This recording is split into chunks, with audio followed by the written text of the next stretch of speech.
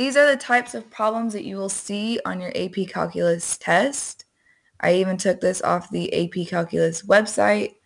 However, on this problem, there is an error because if you notice right here, it is saying to use a right Riemann sum.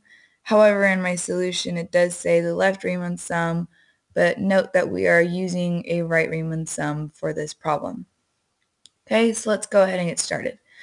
Problem says the values of a differentiable function f are given in the table below. Approximate the integral of this function from x equals 0 to x equals 8 by using a right Riemann sum. So here's the table that I'm given. Usually this is all that you are given. And from the last video, we know that when doing a right Riemann sum, I am using my right endpoint. Okay, so for this problem, excuse me, I am using my right endpoint, which is -2, and that meant that I went from 2, which is my B, to 0, which is my A. That is my change in x. That is why right here I have 2 minus 0, and this -2 came from the right endpoint.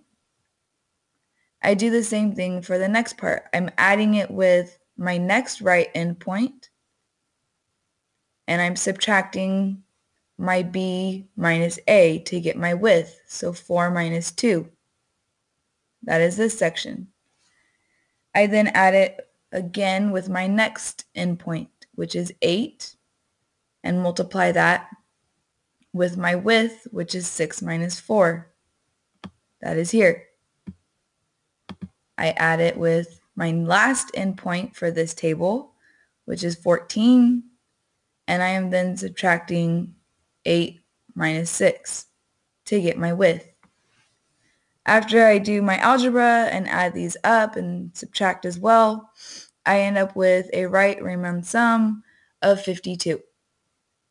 Okay, if I were to do the left-hand Riemann sum for this problem, I would do the exact same thing to get my width. So I would take 2, subtract 0 to get my width.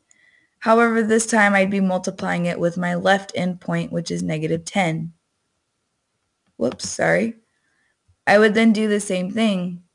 My width would be from 4, subtract 2, and my left endpoint I multiply with would be -2. I keep going all the way until 8. 8 is my last left-hand endpoint that I end on. The right-handed Riemann sum ended on 14, and note that it didn't start on -10. Okay,